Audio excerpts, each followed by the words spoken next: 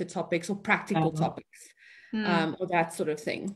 But yeah, our turnout is really well because people love chatting to us and being here. And I think we're live. Hello, everybody, and happy Tuesday. We'll just keep on chatting like nobody's there and just have a party on our own. Welcome, everybody, from Future Females Pretoria. And you might be seeing that there is someone very special with us today that isn't normally here with our coffee chats. It is the beautiful Dani Donald.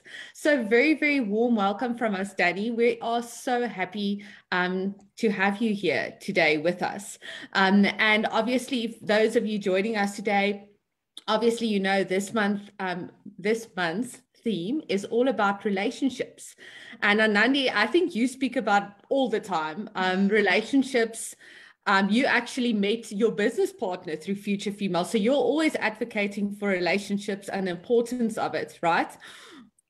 Absolutely. Like we talk about networking and building your network. And I mean, there's a very famous quote these days, your network is your net worth. And it starts with relationships. And we've seen in business, we've seen as entrepreneurs, I mean, we talk about this a lot as well. It's a lonely journey. So building the right relationships and the people around you that can support you, partner with you, collaborate with you, be a sounding board, be a mentor that you can learn from, that you can teach. Having those important relationships is valuable to not just your business growth, but individual growth. And I think part of that, and that's what we're going to be talking about today, is understanding how you work as a person within other people and how their personalities connect so that you can have a stronger relationship. And like I know with Marlies, my business partner and our fellow Future Females ambassador, that was one of the big things that we connected, is how do we connect as people? What is our personality types? Where do we complement each other? And then where do we kind of have friction? But then how have we use that friction, for I guess lack of a better word, to our benefit? How do we use it to be better, to be stronger? And I mean, there's ego involved and all kinds of other stuff that we know as humans, we are flawed. But I think that's where knowing who you are and what your strengths are is so important when building relationships with the people around you. I love that. And I think one thing that really hit home for me is, you know, as you build relationships, especially as a small business owner, it's vital to build relationships. And sometimes, you know, like you said, there's friction. Let's be real. That's the reality of things. We're all different. And, you know, I read a quote that said, we don't see things as they are. We see them as we are. And I think, you know, that is basically the core foundation of what we're going to be chatting about, is understanding yourself, because I think that's where you need to start. Michael Jackson said, start with a man in the mirror. So start with yourself and understanding yourself. And that's where Dani comes in, because Dani is, well, she wears many hats, but she's a coach and she's an Enneagram specialist. And obviously Enneagram has been, I think it's been a buzzword. I'm hearing Enneagram everywhere.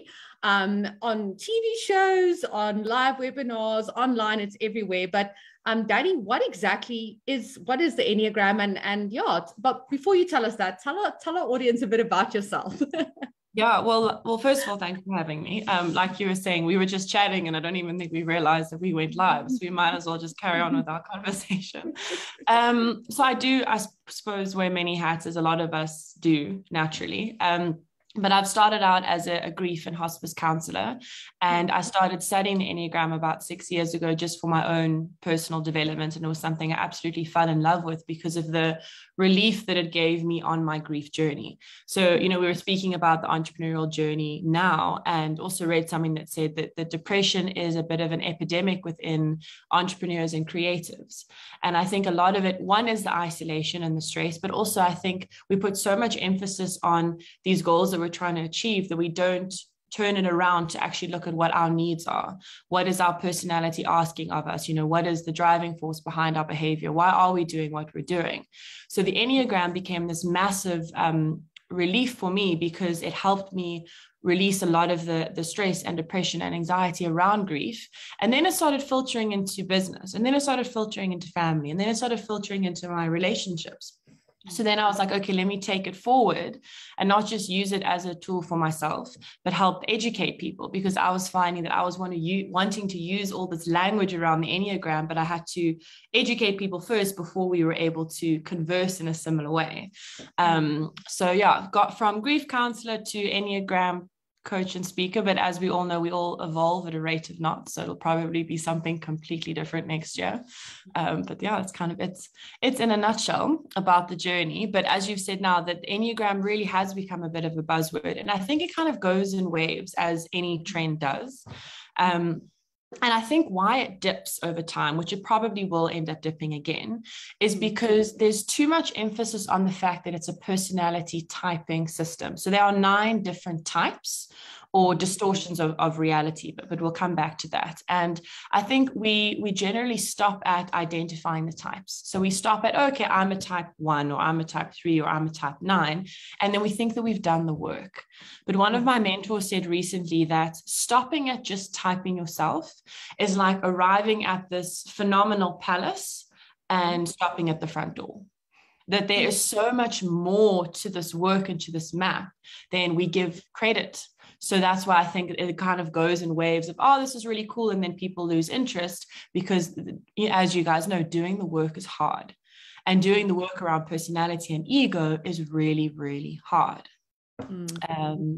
So yeah, I mean, can I introduce the map itself? Yes, please do. Please do. I'm super excited. Like, I'm waiting in anticipation because I know about it, but I'm still so excited to hear. Okay, so I mean, as you guys know, and we'll circle back to it later. You have both attended my full day workshops. As you know, there is so much information, and that event itself is one day out of. I mean, like I said, I've been studying it for 6 years. So to condense it into a very simplified version is, like I said, it is a personality typing system or map. And I prefer to use the word map because it's not the stagnant place where you almost place yourself in a type and then that's where you rest. There's a lot of movement and integration around the map as you want to become a healthier version of yourself. But it speaks to 9 different personality types. And as I said earlier, like distortions of reality. So it's almost as if we're all wearing a different lens, as if we're wearing glasses all the time, and we have a different color tinted lens, and that's the way that we're viewing the world. So it's our own version of reality. But those 9 different types are slightly nuanced in a different way, because everyone is always trying to move towards a desire or away from and defend a particular fear. And that's where our personality develops from, is that we have an innate biological temperament that we are born with. And then as we navigate childhood, that personality or defense structure starts forming, because we either want to remain safe, or we want to remain autonomous and sovereign and independent of other people, or we want to be seen as valuable or seen as worthy. So this intersection between our temperament that we're born with, as well as the context that we're living in and the environment that we're living in, come together to form this personality. And you just happen to have 9 different versions of those realities. I love that. That is so important. I think that, you speak about realities, and I think, at your Enneagram base camp, and obviously you call it a base camp because that's sort of where it starts, right? If you want to learn about the Enneagram and your personality type, that's sort of where you're going to get started. And I think that I don't really want to dive into too much depth right now, but obviously, as you mentioned, Anandi and myself were very, very privileged to attend one of your base camps. And I can honestly say from my side, I think, if you say it's changed my life, it sounds kind of like, what? That's a bit over the top. One base camp, it can't change your life. But I think just realizing the depth of your personality and how much potential you have, because I think you have to be able to understand yourself to grow. Because Absolutely. if you can't identify, because I think very often, especially in today's society, we live in a self-growth society. We live in a society where growing or self-improvement, should I rather say, we're all on this self-improvement journey on one way or another, and everyone's doing self-improvement, and that's great. But whenever we speak about we don't speak about our flaws. It's sort of hidden under the mat, because we don't have flaws. We're just going to self-improve and be better. And I think That's not really the reality of it. And I think that was one of my biggest learnings was, how do you embrace that? How do you really step into that? And, you know, I think you have to really acknowledge it to be able to move forward and use it as a tool rather than this heavy burden on you, if that makes sense. Yeah, absolutely. And floor, it's, I hope over time we all come to unlearn that language, right? But, you know, it's always this polarity of good, bad, right, wrong, flawed, strengths, weaknesses. And also I had a very similar experience, and I see it a lot in people where they don't like the Enneagram because, oh, but it focuses on my weaknesses. But what we don't understand is that these weaknesses or flaws are just shadow sides to our strengths. Yeah. So, and by understanding those, it actually sets us free from the limitations of them.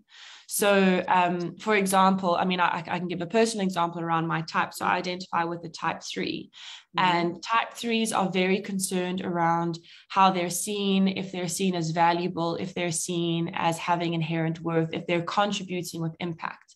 So that can have a really positive spin, but it can also have a very limiting, negative, flawed spin, because that means a lot of my behavior is driven by wanting to always add value. So to understand where the weakness is in that sets you free from it, because a lot of people say, oh, but I don't want to be put into a box. Like that's a lot of people's worst nightmare when it comes to personality typing. But I kind of want to say to them, like, newsflash, you are in a box already. You're in a box that's driven by the reactivity of your personality, of this conditioning that you've picked up over the years. The whole idea here is to actually shed that defensive personality and free yourself from the box. And that's how you kind of become closer to who you are. You know, people say about coming home, and it's, again, another like buzz term. But what does that mean if you feel like I am home, I'm in this body already? But it's more personality versus essence. So, and they say essence is likened to when you come home at the end of the day and you can actually feel like you're breathing out. What you wear, what you say or don't say, how you conduct yourself at home, that in your quiet space, that is home. That's essence. That's you.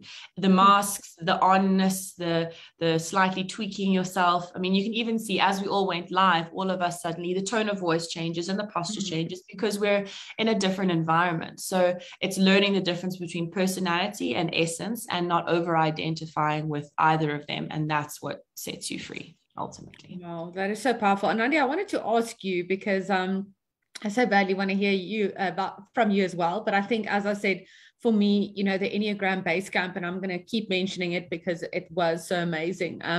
It really helped me to identify, obviously that type, but also the depth of personality. And then also learning that every single personality type has almost a scale of, you know, the best version of you, or not the worst version of you, but you know, the darker version of you. Yeah. And I think to me it was, I know this is going to sound yet again very dramatic, but I'm speaking to people in a similar personality type to myself. It felt like looking into the future and looking into the past and seeing possibilities of what I could do and who I could be if I let go of certain things or develop certain things of my personality. And I think that, you know, that is so empowering, and just seeing the vastness of us, of who we are, and the vastness of humans. So yeah, that was basically one of the big things for me. And Nandi, what did you take from the day? Because we're very different personality types. Very different. Well, before I go with my takeaways, I actually wanted to mention this because I've done a lot of personality types. You know, I've been in corporate. They tend to always put you through these personality types. You have obviously DISC, you have Myers-Briggs, you have the new hot topic is 16 personalities. There's Gallup Strengths. And I have to say, it's always great to be able to figure out your personality, be like, oh yeah, I'm like that. Oh yeah, I'm like that. But what the Enneagram did for me, and what the base camp did with you, Dani, is the first time I understood why I am the way I am, and I understood how I interact with people. Like, I went home that evening and I chatted to my husband, and I'm like, this is why we always fight about this. And you can have the best relationship with someone, but if you don't understand the details around what triggers you you can't actually get the tools to fix it. And I felt like we walked away from Basecamp with the tools to understand relationships. And I mean, I've literally been telling everyone about it. And a few weeks ago, I was having lunch with somebody that I'm very, very close to. And we've been having a really tough time of sorting out a problem in our relationship about something that happened a year ago, because they feel a certain way and I feel a different way. And as we were sitting, I asked him some questions based on how you worked us through the Enneagram on Basecamp. And I found out that they're type 1. And I'm a type 5.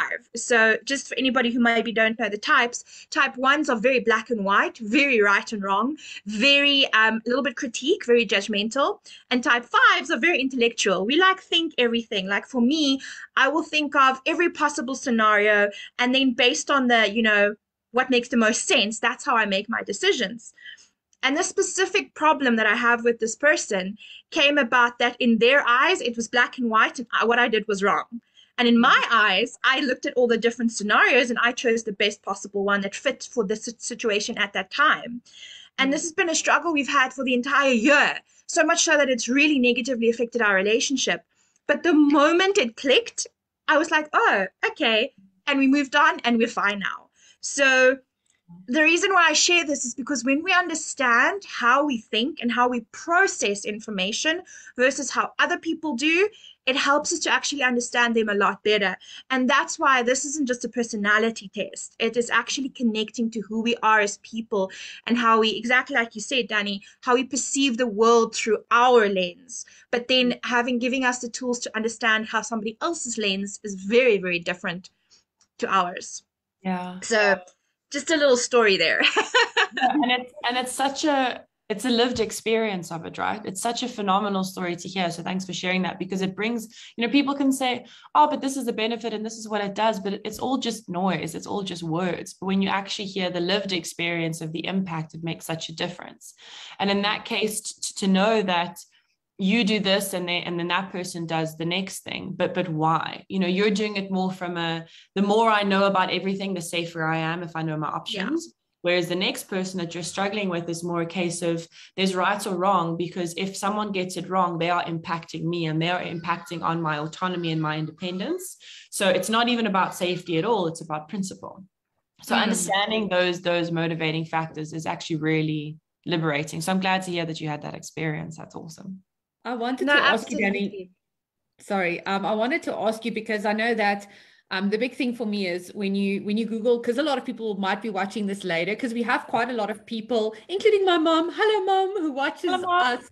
Like, she is such an amazing supporter to us, and she watches all of our live videos late at night to support us. So for everyone, watching later on, they might be watching and going, Enneagram, yes, some people know about it, but some people have just heard about it. And I think it's from all the different personality types, as Anani mentioned, I found the Enneagram to be, once you first just look at it, it seems very overwhelming, because there's this picture with this image and like it's almost like a star and there's like 9 and it looks like there's a lot going on. So, and then you go, I don't know, and it's not like other personality types typing, questionnaires. So I wanted to ask you, I know we don't have hours to go through it, but, for someone who maybe they Google Enneagram and they see that specific diagram of the 9 personality types, would you mind just explaining the 3 different categories in which different 3 categories there are in, and then we can go from there. Absolutely. Actually, I've been saying this a few times over that I should print out something just so, because obviously depending on different interviews, you want to have the visual. So I'm going to grab a map quickly, if you don't mind. I'll be back. The visual helps so massively. There we go. Cool. So with the 3 different centers, now that you'd mentioned, and it is always like a really great starting point, because the 9 different types can be so overwhelming. But just for everyone watching later, and you'll see this when you Google it, but this is a simplified version of the map. So if I go a little bit closer there, you can see the 9 starts and then 1 all the way through to 8. So the three different centers of intelligence that you'd mentioned now. So 8, 9, and 1 fit into the 1 grouping. 2, 3, and 4 fit into another one, and 5, 6, and 7 fits into another one. So those would be the 3 different centers. So just very, very briefly, and this even in and of itself really gives a lot of clarity, is 8, 9, and 1 is the body type. So that is somatic intelligence. 2, 3, and 4 would be the heart type, the heart center, and that's emotional intelligence. And 5, 6, and 7 would be the head center. So that's more cognitive, intellectual intelligence. And each of them move about in the world and have very different distortions of reality because they are coming from each of those places. So each one has a slightly different concern. So 8, 9, and 1 being in the body center, their concern is all around autonomy, sovereignty, and independence. So they are concerned around impact. Am I impacting people, or are people impacting me? 5, 6, and 7 here in the head center, that's also a lot of noise. A lot of like intellectual stimulation, a lot of thought processes, and their concern is around safety and security. So the question is always, am I safe? So the body center was, am I impacting people, or am I impacted? With 5, 6, and 7, it's, am I safe? Is there security here? How can I become safe? Whereas 2, 3, and 4 are all concerned, so that's the heart center, they're concerned around how they're seen. Am I seen as unique? Am I seen as valuable? Am I seen as lovable? Am I seen as likable? So you can already see that just from the 3 different centers, radically different experiences of the world. And each one has a very different underlying emotion. So for the body center at 8, 9, and 1, the underlying emotion is anger, whether it's more overt or it's more suppressed. Whereas 5, 6, and 7 in the head center, that underlying emotion would be anxiety. And for 2, 3, and 4, the underlying emotion there would be a lot of shame or grief. So then even the emotion that we experience is radically different as a default. Because I know some people don't even like anxiety, like I hear the word, but I don't know what it means. But that's because their dominant emotion would be anger and frustration. So that's kind of it in a little bit of a nutshell with the time. Dani, if I can, sorry, so if I can just quickly interrupt here, I think explaining that for me is what brings it home, because I think, a lot of people look at the different personality types, and that this is a beautiful about how you do the base camp is you kind of let people figuring it out for themselves. And a lot of people start off your base camp thinking, oh, I could be a 1 and a 5 and a 7 and a 8, because you resonate with elements of it. And what brought it home for me is the centers of intelligence, because what sits with me the most. And that's how I kind of started defining, okay, this is how I am a 5, because I know I'm in my head. I overthink. Everything is about intellectualizing. I have a deep fear about the future and about being safe and secure and having stability in my life. And that's, even though I resonated with other numbers, I could then see how the wings and lines of integration, those were those elements. But my core was, and it was in the, how I figured out was purely because of the centers of intelligence. So I think they are so important. Absolutely. And it really is, it's what drives your behavior. So if it's safety and security, or is it being seen as valuable or unique? And you'll see that is in everything you do. It's what you wear, it's how you speak when you leave the house, if you choose not to leave the house. Like you said, I'm glad you said that it brought it home for you, because I had a very similar experience, because you get a lot of like more extroverted and introverted personalities, and there are a lot that are very similar in energy and the way that they show up in the world, but the motivation is definitely a determining factor. Yeah. Absolutely. I think, first of all, hello to everyone who's just joined. We're so happy that you're here.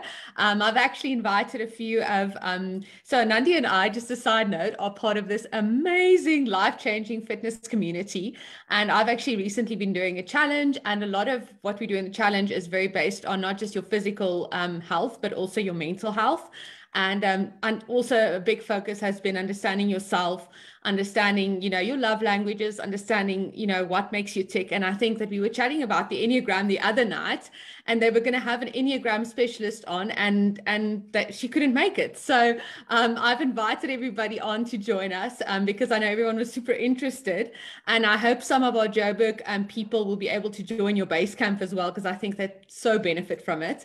But yeah, so welcome to everybody. And I just wanted to mention, Dani, one thing that you've been chatting about is obviously the different centers. And you were talking about an emotion, almost connected to some, to the different centers. And I think that is so important, because very often, I don't know, Anandi, if it was the same for you, but you have this emotion, but you never really put a word to it.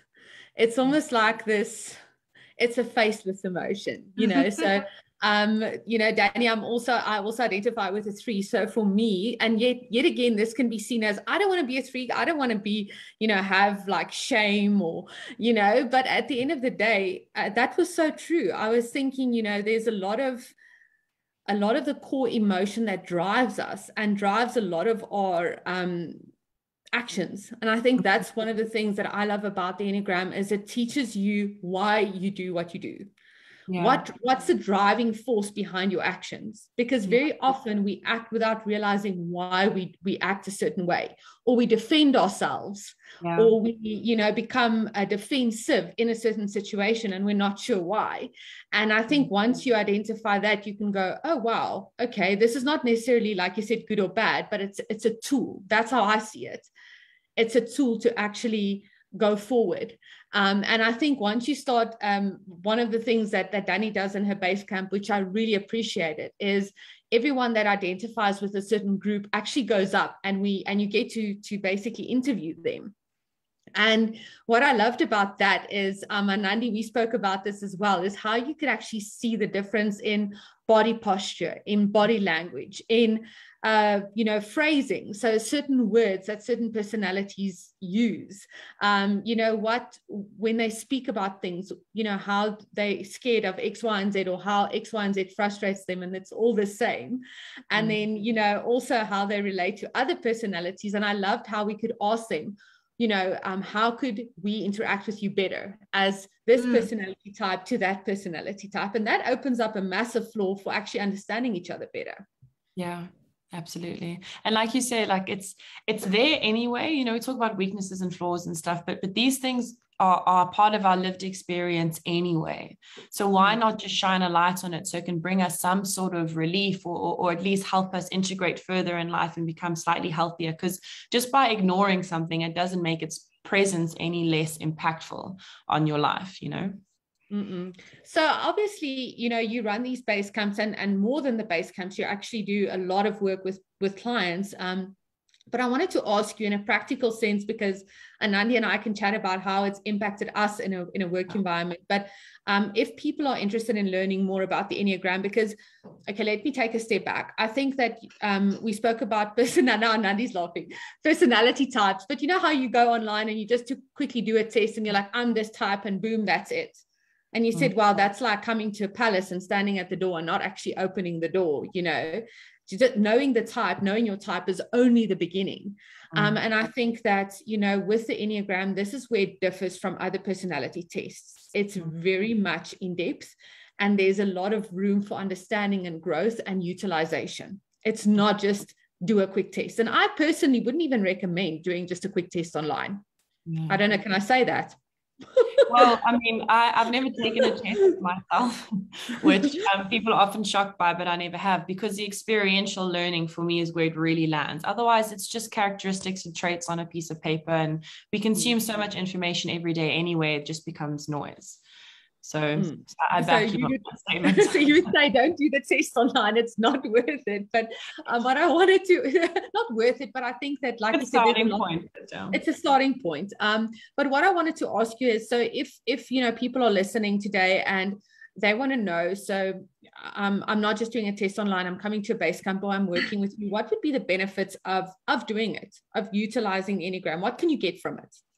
So, I mean, as pretty much what this whole conversation has been, is a lot of understanding, a lot of compassion, patience, liberation, like that I remember seeing at the workshop the last time, like throughout the day, people like quite literally going like this, like in terms of like just that their minds were being blown, because you can actually see when the penny drops for people. So what I say to people, because what's really hard is we always want to box things into demographics, right? So this kind of person, you're going to get this particular benefit. But what's hard about the Enneagram is that it's for everyone and anyone, because we're all human at the end of the day. So the best way that I can say is, for the people watching now, if just top of mind, what is the biggest problem or discomfort or struggle point that you have today, this week, this month? And what the Enneagram will allow is a lot of understanding and compassion and liberation around that particular problem, whether it's internal or external. The understanding of personality brings a lot of awareness towards that particular problem that you're having. And as was mentioned now, I mean, examples throughout the talk, that it brings a lot of understanding and then release to that problem, because you come to radically accept what's going on, and then it gives you direction and a pathway forward. And I know it's at the risk of sounding incredibly vague, but that's how expansive it is that it really does touch on any struggle point, because as humans, we're always emitting or emanating from us as a person, you know, so every problem that we're facing is always going to circle back to us and the way that we were showing up in that situation.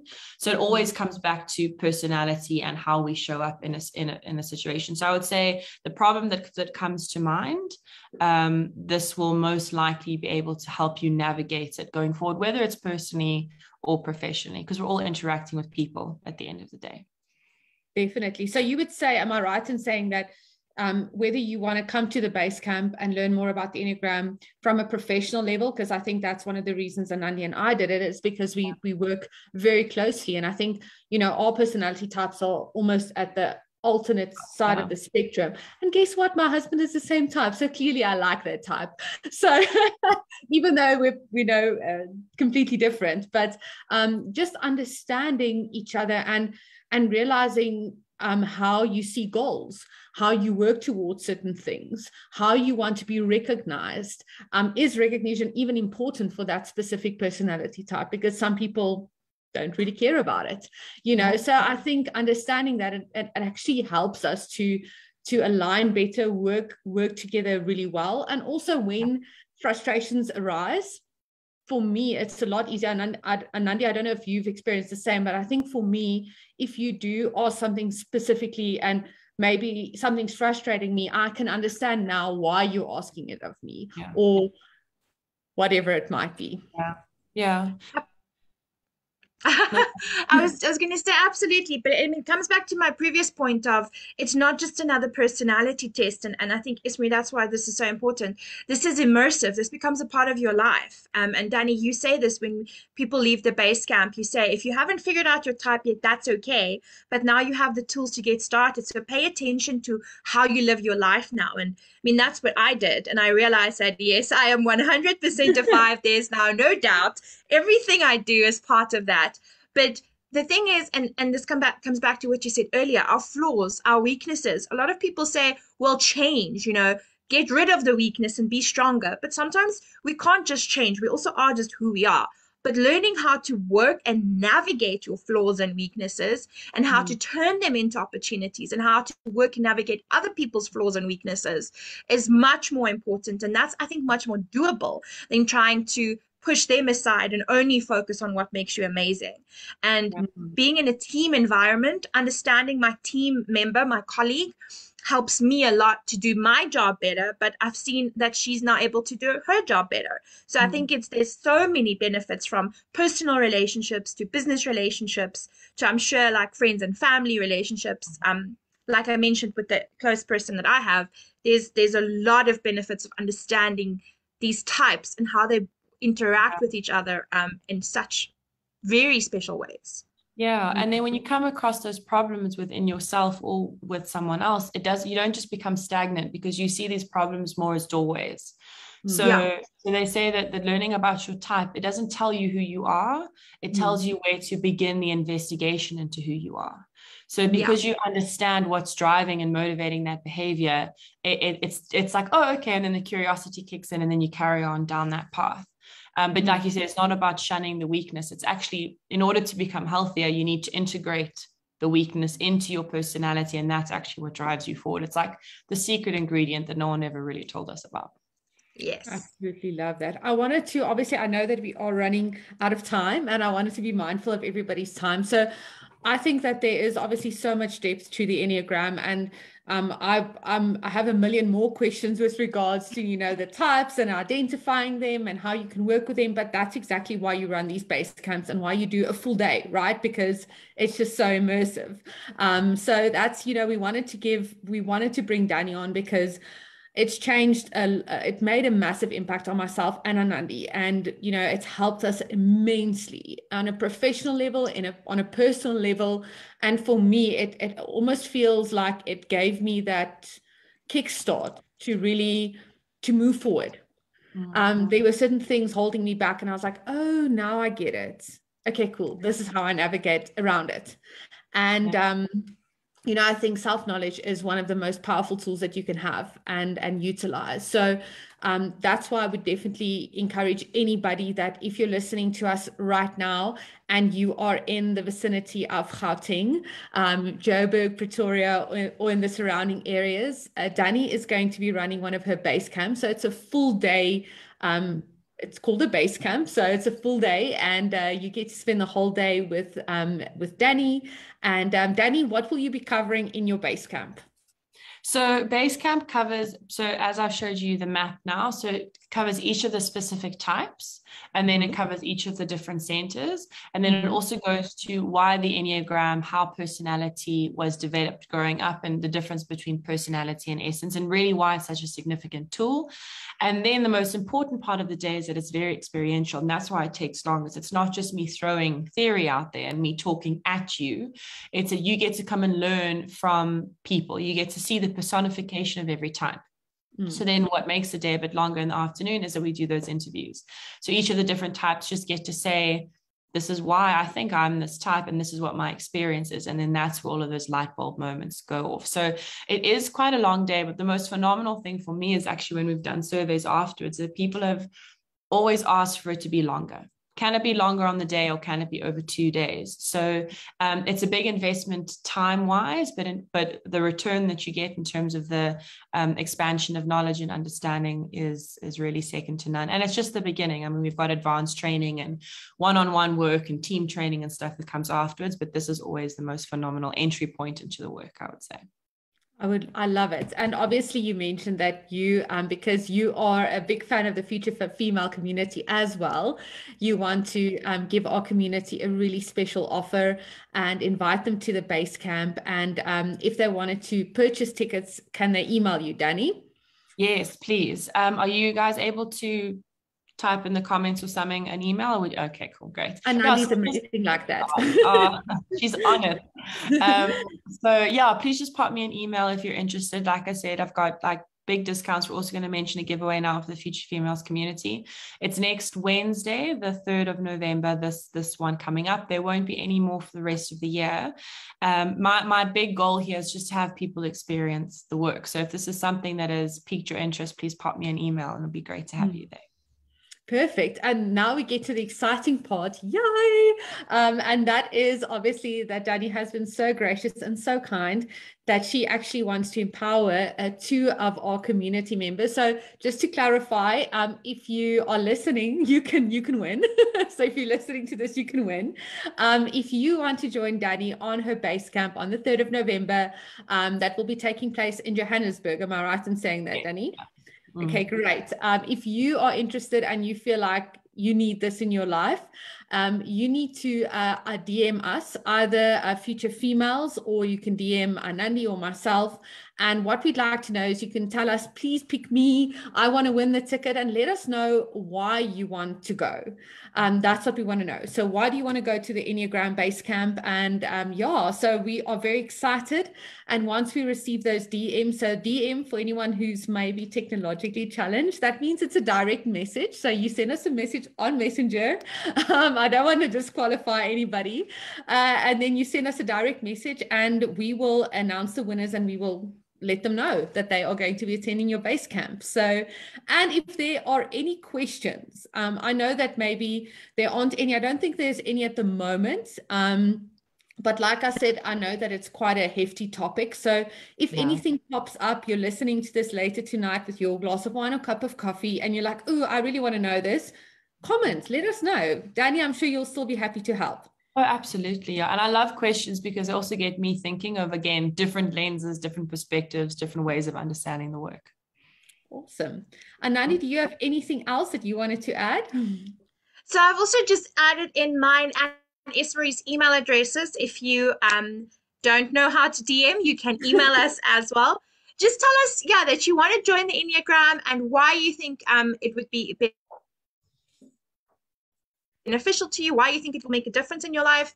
I mean, as you guys know, we have our How to Connect to Your Inner Leader workshop with Teresa Richardson tomorrow evening. And I think this is such a valuable tool when we are connecting to our inner leaders, to connecting to our strengths, connecting to how we work with people. And like we mentioned at the beginning of this chat, this month is all about relationships and knowing how to build relationships while building on your strengths and knowing how to work with those flaws and weaknesses is so vital and so important. So yeah, email us or DM us if you want to win those tickets, or if you want to attend the base camp with Dani. I mean, like Esme and I said, this has really changed our lives, personal and business. I've also popped Dani's email into the comments. You can email her. She's giving a 60% discount. I'm right?